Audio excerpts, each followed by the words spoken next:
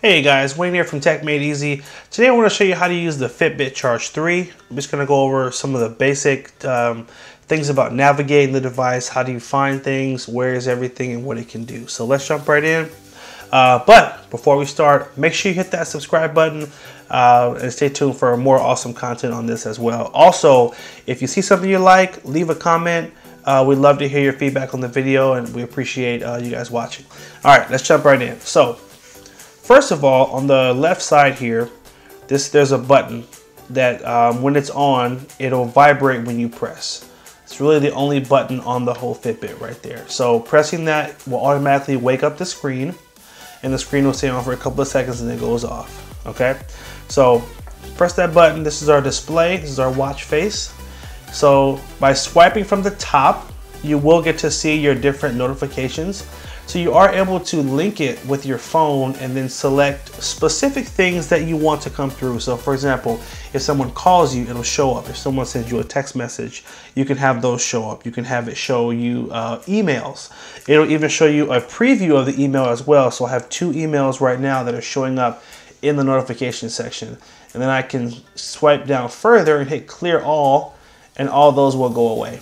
So basically just swiping down from the top just shows you notifications. Okay, you can't actually like answer the phone or anything, but again, if someone's calling you, it will tell you, hey, your phone is ringing, go answer it. Okay, so now if we swipe up from the top or from the bottom up, this is how you check the battery percentage.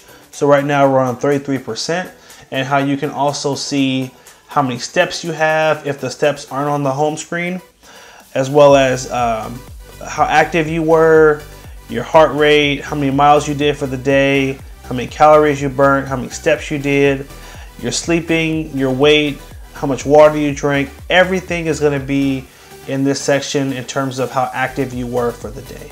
And if you swipe all the way down, it will take you back to your home screen. So top, notifications, the bottom is your activity, and then you can swipe to the left, or sorry, excuse me, yeah, to the left to start an exercise, to do a relaxed exercise, set a timer, an alarm, check the weather, and go to your settings. So for example, if I want to set a timer, I can go ahead and hit this. I can choose from a stopwatch or swipe left to choose from a countdown. So I do intermittent fasting, so sometimes I'll come in here and I'll just turn on the stopwatch, hit that button right there, and I'll let it run so I can know how long I've been in my fast for. And you can still go back to your home screen and let it run in the background. And when you're ready, just go back to the timer and you can check it, stopwatch, and you can check, see where it is. When you're done, hit the pause, swipe up to get to this, and this will reset it all together, and now you're back at 0.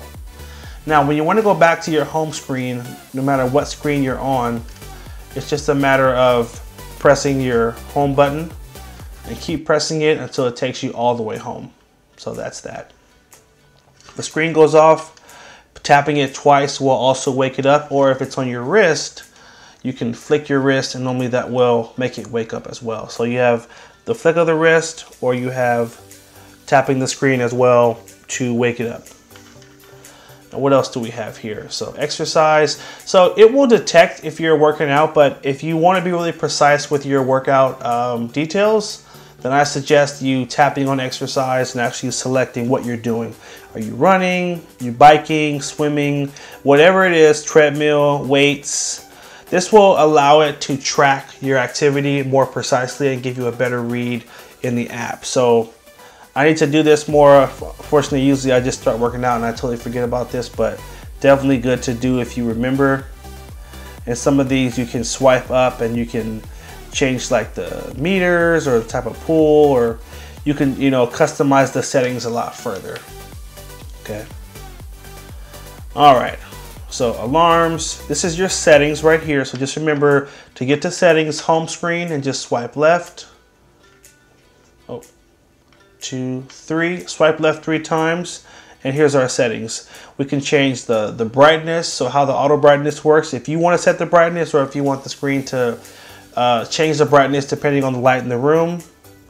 You can change the vibration, heart rate. Turning off the heart rate will make the battery last a little bit longer. So if you don't care about that, turn it off, get some more battery life. Let me go ahead and clear this up so you guys can see it just a little bit better. There we go. Notifications during sleep and about. So those are all just the basic features right there. Anything else you would want to do, you would have to do it through the app. So let me show you the app really quickly. So if you're on Android, there is an app and a widget. If you're on iOS or iPhone, there's just the app. So the cool thing, if you're on an Android phone and you have downloaded the Fitbit app, by holding down your home screen, this should work for most phones. You hold your home screen, you go to widgets, and there is a widget for the Fitbit. You go all the way down to the F section and you'll find the Fitbit widget. There's two different Fitbit options here. Okay, this is the one I'm using, and it just has this little ring that shows up on your home screen. It shows you how far away you are from your goal. My goal is always 10,000 steps, so I'm at about 6,000 right now. So you can tap on the widget or you can tap on the app in order to get into the settings. Now you should have linked your Fitbit up with your smartphone when you first got it. If you didn't have a smartphone at the time or just didn't do it, definitely encourage you to link it up because a lot of the benefit really does lie within the app. So here you have, again, your steps, and it will give you more details about how many floors you climb, miles you did, calories burnt, minutes active if you worked out for that day. This will give you for the week, how many days you worked out, how long you slept, if you wore it at night. Information on your heart rate, how active you were. You can track how much water you drank, how much you weigh, calories, all that. And I just discovered something else really cool I wanted to share. So I use the Lose It app. And so if you use Lose It app and you have the paid version, you can link it with your Fitbit. So it'll pull in all the steps that you've done and it'll add calories based on how active you were for the day. Also, if you log your food in the Lose It app, it will link it over to the Fitbit app. And then in the food section, it will show you how many calories you've consumed and how many you have left. Okay.